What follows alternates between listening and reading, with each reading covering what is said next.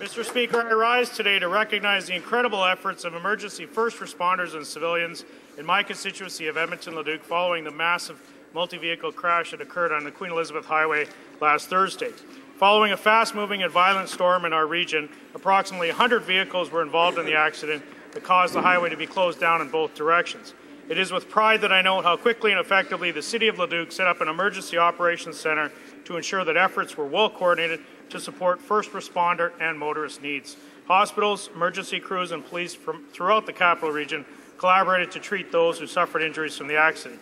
Buses were also brought in to serve as multi-casualty centres as well as to shelter individuals from the inclement weather.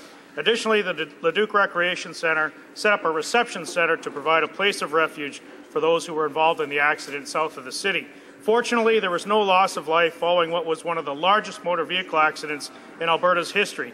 I would like to thank all of those who stepped up to respond to this accident. It reiterates just how selfless and willing to serve our emergency responders are. Thank you very much.